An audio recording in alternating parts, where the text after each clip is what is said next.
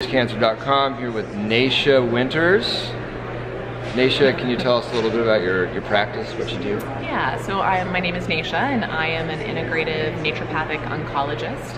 And after years of running a really successful, busy, integrative practice, brick-and-mortar practice, I moved entirely into working 100% oncology in 2012.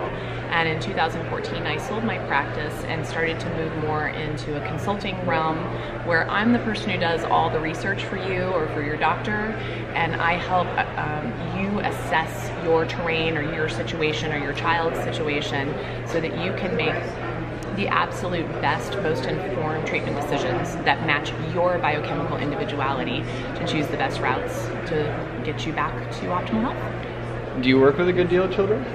I do actually. I personally more consult with the families or the oncologists that are working with the kids these days. Yeah. Most of the kids I work with directly are over the age of 13. That's kind of my role, because I want them to be engaged in the conversation, because I'm asking them to do a lot. Right? I'm asking them to change the diet. I mean, I watch what you guys do. Yeah. It's a little bit easier when the parents are kind of imposing upon them at a young age, but as they get a bit older, I want them to be inspired and motivated to make the changes, you know, for themselves.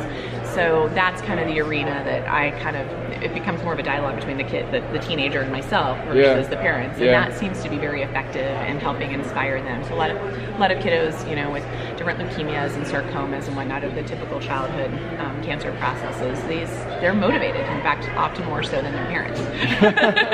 So, but I have a lot of. I know that you were lucky enough to meet Dr. Nick Peters, who is an integrative pediatric oncologist here in Arizona, and I refer all my younger dads to him, and even the ones in the teenage, tween-age years will end up usually working with him at some point, because he's very amenable to working integratively. Yeah, no, I want to talk more to him. Yeah. Seems like a good guy to know. Yeah. So we're midway into hearing all about genetics and epigenetics as as the driving cause of cancer.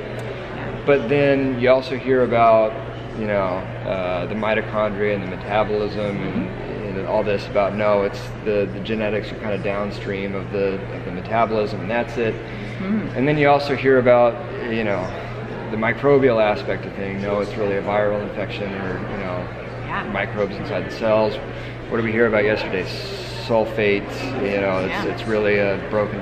Do you fall into any one particular camp in terms of what the primary upstream driver of all cancers is, or is it completely situational dependent? If so, are you doing any investigative work there to try to figure out what the actual cause or main driver might have been? So on and so forth. Good. Well, first of all, that's a really good question, because a lot of folks, where we get in trouble, I think, with oncology or any chronic illness, is we try to find the one cause and effect, and that can really limit us. And there's a lot of people. It's that that concept of the blind men all touching a part of the elephant and all have one component of it. So they're like, oh, I've got this trunk, but I don't know what this is, and what is it a part of? Or I have this tail or this foot. That's what the oncology world has been like for the past 70 years. We've all taken a little piece, even among the integrative team. So here's how I think about it, okay? In fact, I've kind of coined, or my patients have coined, this concept of the terrain 10, because cancer is even American Cancer Society says that it's a collection of over 100 diseases. So if it's a collection of over 100 diseases, how can there be one single target or one agent to address that target? Yeah. So how I've kind of, in 25 years of working with this for myself and with others, I've kind of come up with these 10 main patterns, and then I assess those patterns to see what the priority is for that particular individual. So I'll give you a very brief overview. So how I personally see it is, I see the canopy of a big tree. All right. Okay, I see that as the epigenetics. All right. Then the soil in which that canopy, that tree is growing out of, is the microbiome. And then the trunk that's coming up out of that soil into the tree is the mind and the body, this kind of the psychosocial, spiritual aspect. That's very important. Yeah. And then the other 7 or 8 branches of that tree move into things like the inflammatory process, hormonal balance, dysglycemia, circadian rhythm issues, angiogenesis, circulatory issues, and immune function. So that covers these sort of 10 qualities. So just thinking of it all as this huge ecosystem of a tree.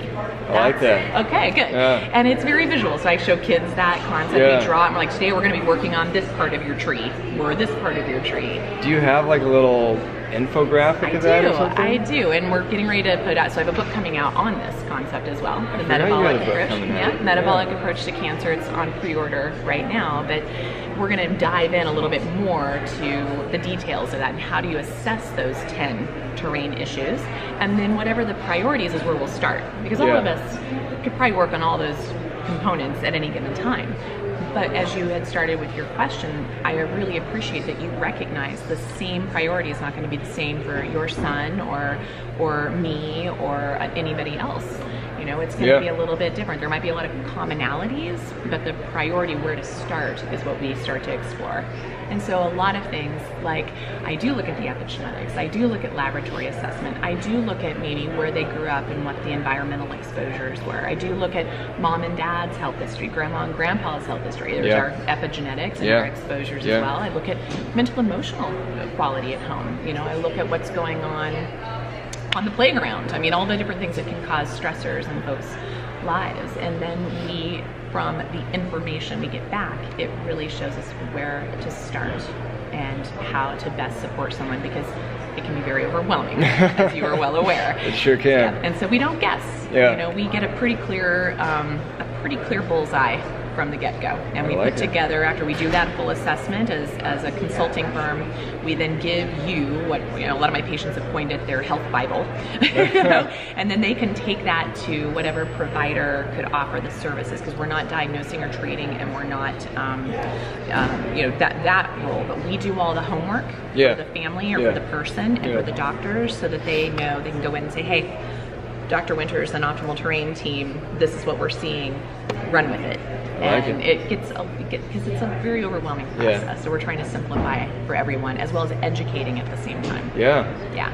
As far as particular treatments, supplements, that sort of thing, is there anything you ever end up prescribing or recommending? A lot. You know, just across the board, kind of regardless of all the personalizing factors? Totally. Well, I mean, ultimately, the fuel in the car is the most important, you know, or the fuel into the soil of that tree. So diet's big. Yeah. So, you know, there's a lot of sort of mythology around diet as well. There isn't particularly a anti-cancer diet. The common theme of all anti-cancer diets are plant-based, so a nice foundation of a lot of vegetables, and notice I don't say fruit and vegetables, because the other side that's also dominant in the research especially is low glycemic. And so a lot of times we depend too much on fruit and other things initially, but sticking with the lower glycemic, the quality of our fruits and vegetables are key. They've got to be at least clean, you know, at least on the clean 15 or avoidance of the dirty dozen. I'm going to make you defend that in a podcast. Sure. Oh, goodness, I'm used to it. Longer form podcast. Sure, I can do that. I'm used to it, because there's a lot about, you know, even high fruit diets, that sort of thing, but well, limited on time here. That's right. Yeah, the polyphenols and whatnot are what's key. So, but you know, depending on, again, we look at your labs. We look at and if the labs are saying you have high sugar problems, that's going to be a driver for proliferation of cancer cells. So I don't care what the dogma is around the diet. You got to get the sugar out of there, right? It's like those are going to be the things that are required. Now, as that improves, you can become more, you know, bring in more fruit, more starchy vegetables, bring back in the legumes and the grains, the quality grains, things like that. For me, across the board, I really get everyone on a gluten-free diet, because the gluten of today is not what our grandparents had. We've really changed it, and it's altered. I like to say it's not Jesus' wheat. Thank you. That is so good. It isn't. Not even close. I mean, we've got, it's just like a Frankenstein version of it. So we've really altered that. We've altered our soil health. We've altered a lot of things. So that's a biggie. So I kind of think, again, plant-based, low glycemic, those are kind of things. And then I'll tweak the diet depending on the person, the situation, their lab. So sometimes it'll be ketogenic. Sometimes it'll be more vegetarian. Sometimes it'll be more a little bit of fish. Sometimes it'll be red meat, depending on the person, if they've got no iron and their IGF is good. I mean, you go to the individual. You don't go, hey, it's this diet or no way at all. And then another thing that I use a lot in my practice is mistletoe, Biscum album extract. And this is a 100-year-old therapy out of Germany, anthroposophical medicine, the Rudolf Steiner, Waldorf school kind of world of a rhythmic approach to restoring the rhythm in the body. And it also has the ability to improve quality of life, help with side effects of conventional treatment, lower angiogenesis, induce apoptosis, and absolutely immunomodulate.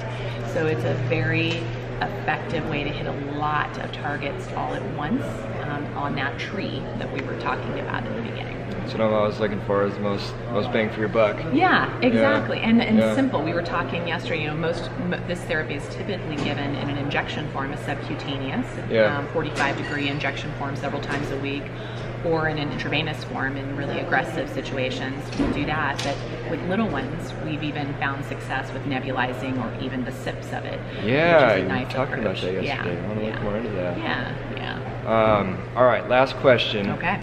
If you had to boil everything you knew, everything you know, down into 3 golden rules on how to stay healthy and disease-free, what would those rules be? Mine are simple. Okay, a lot of people think I'm going to tell you a thing or a treatment. Yeah. So, number 1, for what are you grateful? Okay. Like it. Number 2, what brings you joy?